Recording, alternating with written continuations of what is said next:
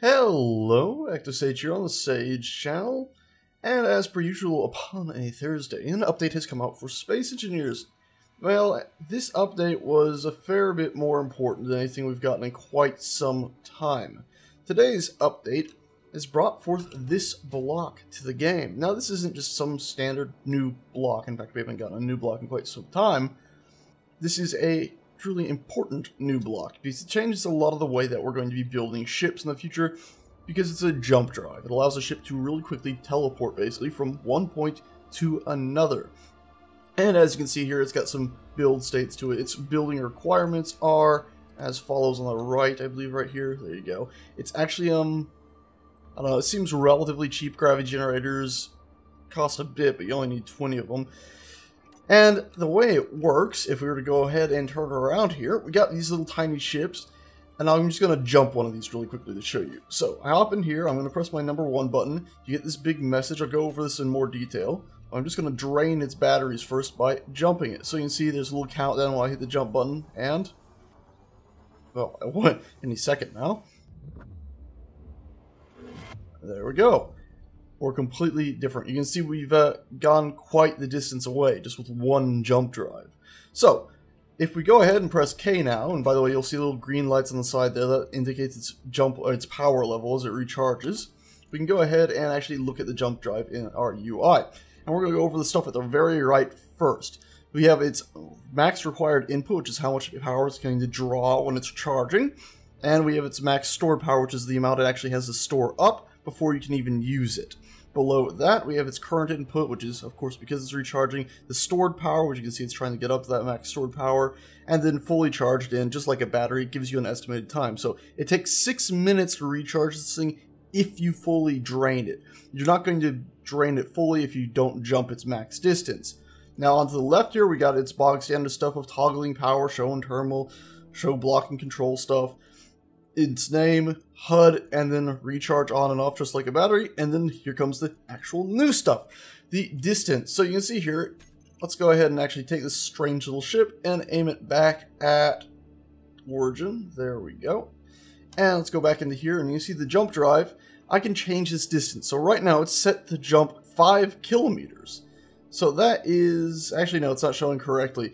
Right now it's only showing 5 kilometers. But it can actually jump a fair bit farther. It's just because it's recharging. Currently, it's not updating this. So once it's recharged, we'll actually be able to set how far we jump.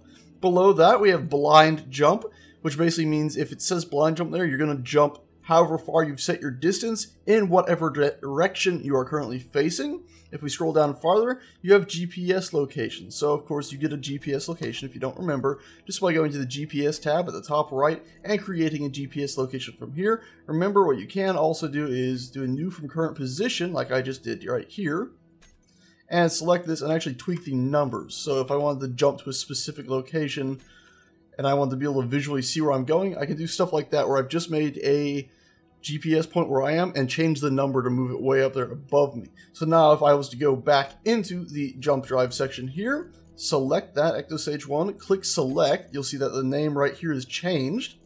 And then once this is charged in 4 minutes, we can jump to that. And I'm actually just going to skip ahead till it's charged. And there we go, power is all stored up. And you see that max jump distance is now been updated to 2,000 kilometers. That's actually a massive number. That's why we're so far out.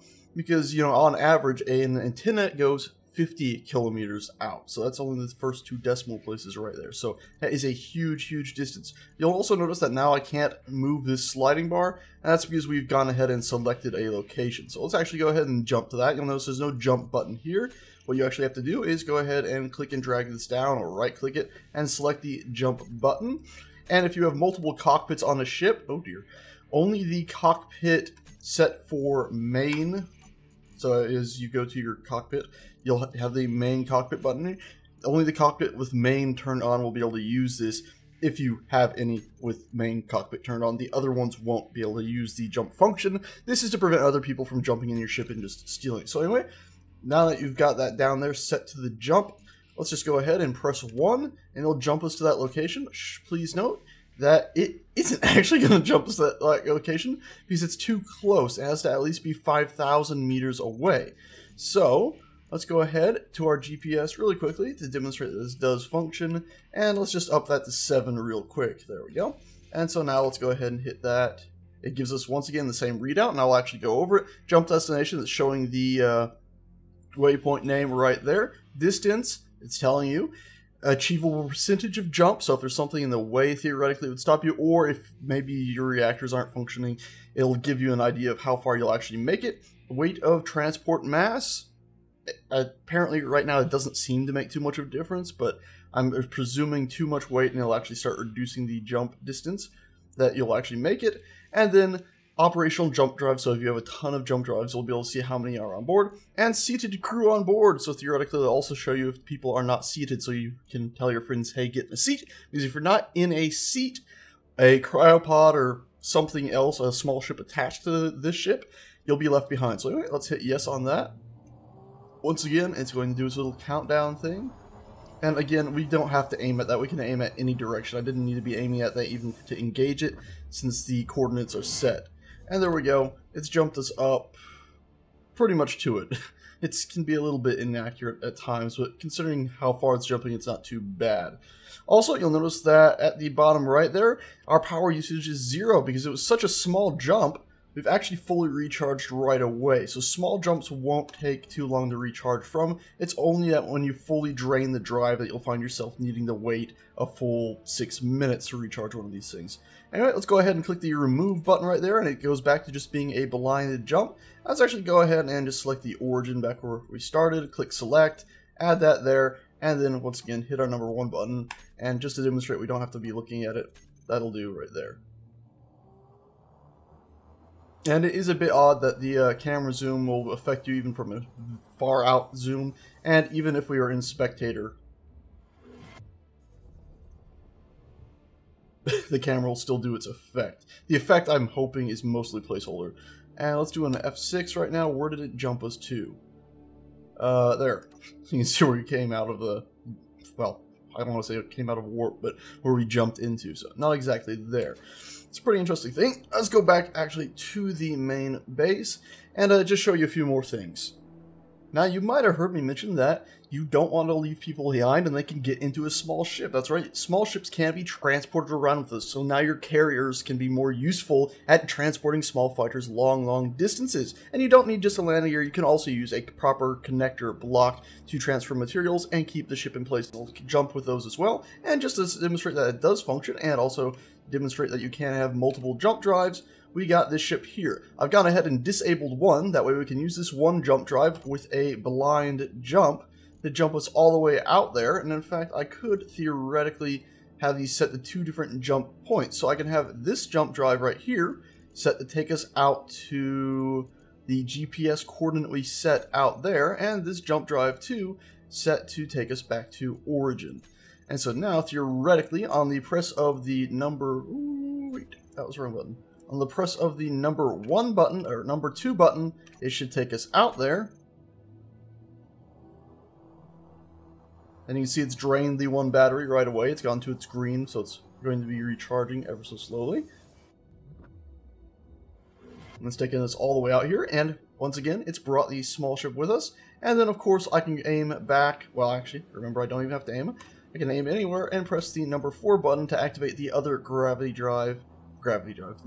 other jump drive and take us back there.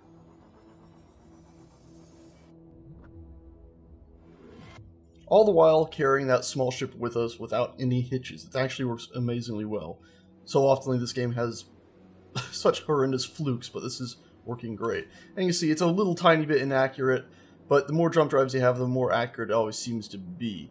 Let's go ahead and delete this really quickly, that way we don't have a silly beacon cluttering up our view. Get back to base. Got some more things to show you.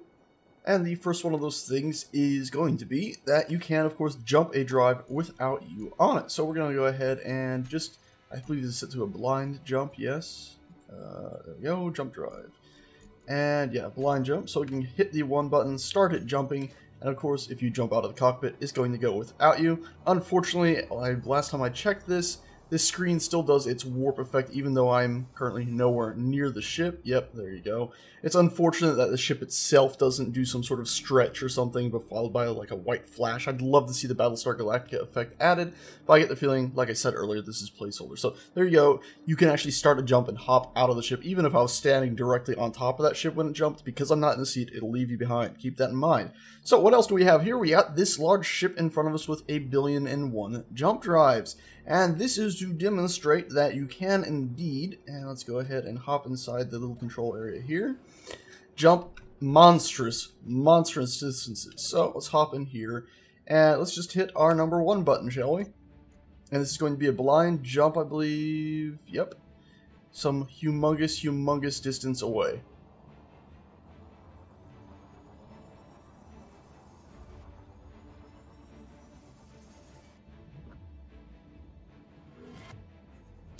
So there we go, jump complete, and how far away are we now? Yeah, pretty far away, 25 million meters away. That's 25,000 kilometers. So yeah, you can jump humongous distances with all these. And of course, this is going to take 6 minutes to recharge because, well, that's the maximum speed at which you can charge. I could keep adding reactors to the end of time, it's not going to charge faster. It's like a battery, it only has a set charge rate, so more power in isn't going to make a difference because it's not going to be able to take any more in. Once again, I'm going to go ahead and skip ahead until this thing has actually been recharged and jump ourselves back. By the way, an easy way to tell when your jump drives have finished recharging, if you cannot see them, because a lot of times you're probably going to end up putting them inside a ship to keep them safe, is to check your power usage at the bottom right there. Often you'll see that drop down once everything's done charging. And there you go, our power usage just dropped back down, and you can see all of our jump drives have switched to a nice little blue there. So what we can do now is actually, instead of using a GPS coordinate, let's actually line up the little icon here. A silly little way of doing it, since I have the antenna of this ship at the front, I can sort of line up the two. And let's actually do a blind jump back there, and let's just make sure we are set to a blind jump by selecting this jump drive. I have a group with all of them, and then I have a group with just one of them, so I can control one specific settings for loading and coordinates and stuff. That's the same one I have set up down below to just press the jump thing. And yeah, blind jump. Also, you'll notice here that this has a much higher range, and I can drag this through it. And if I do a control click here, it doesn't quite show your exact distance. It shows, well, sort of a decimal range. It's basically showing the percentage. So if I click here, it says you're at 52% of our max. But you can see that that number on the right there goes all the way up to the now huge distance we can jump because of all the different jump drives. So they're smart enough to understand all of that. I wish a lot of this was on our UI, but hopefully in the future we'll get that. Maybe whenever they redo the UI, we'll actually have a GUI so it can have its own little window and click and drag it about and, you know, press Alt or Control or Tab or something and actually be able to use our mouse on it. Anyway, let's go ahead, and I think we got our blind jump set up pretty much at full distance, and let's go ahead and click yes on that. There we go.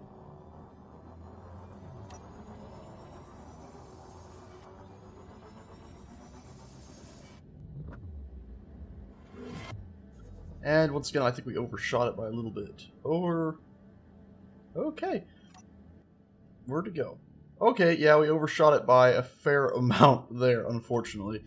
Yikes.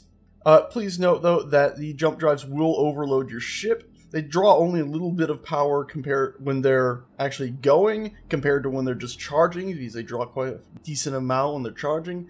But they're not a smart system that detects how much extra power you have on your ship and only uses what it has extra. It'll actually go ahead and push you into overload, trying to pull that amount of power.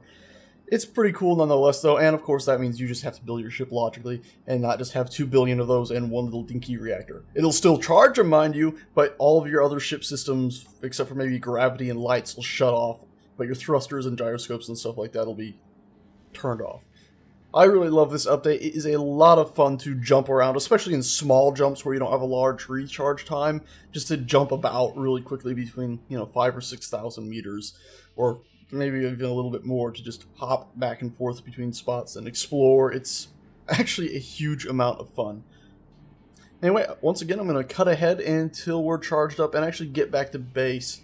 I've just realized also I'm heading towards the wrong thing. We don't want to go over there. We want to go over There. Dear God. Dear God. There we go. Everything's charged up, and you can see down at the bottom there I have our 3 and 4 keys bound. This is to increase and decrease, or decrease and increase going left to right, how far our jump drive will jump us using a free jump. But of course, unfortunately, there's nowhere on the UI where it actually shows the number. I believe it actually shows the number down there, or at least in theory it would, but there's not enough room for it. So let's go ahead. Let's see. We are 1,241,000 meters away, and we're moving at 104 meters per second. Let's go ahead and grab our jump drive there, and 1 million. What did I say? 1,240,000. 1240. So grab our jump drive, and we just need to set this number to 1240, I believe. Oh, dear God. That'll have to do, I think. 5%. Yeah. We can drop it by a little tiny bit here, can't we? Like that. That'll do. We'll be off by a tiny bit, but it'll be fine. So let's go ahead and hit our blind jump again towards the target. And once again, it's going to go ahead and jump us. And you see only 2 of the reactors have changed color, indicating I only need to use 2 of those to jump that distance. And away we go, right? Now, there we go. And you'll see that our speed has kept. We're still moving at 104.4 meters per second. And where's the damn thing? Oh, it's down there.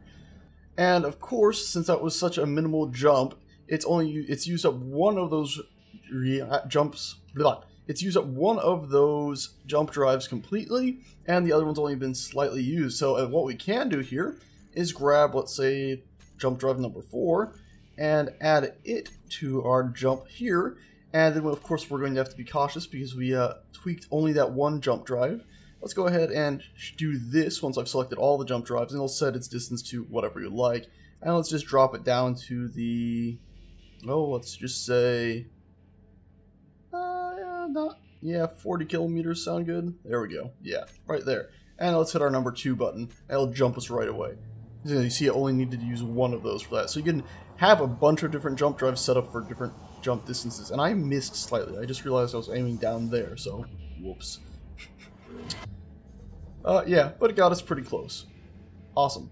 Anyways, I think that's about it for this update. As I believe I said earlier, it is fantastic fun to jump these ships around, especially in quick succession when you are doing these small little jumps like that one I just did right there.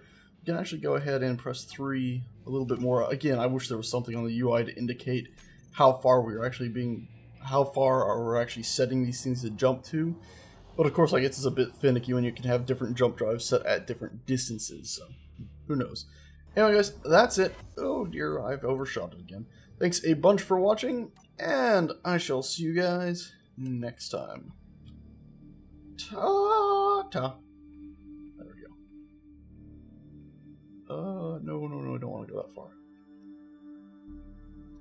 Oh, I'm hitting the down distance button. Oh, it's only affecting the number 1. Dagman, but that's why.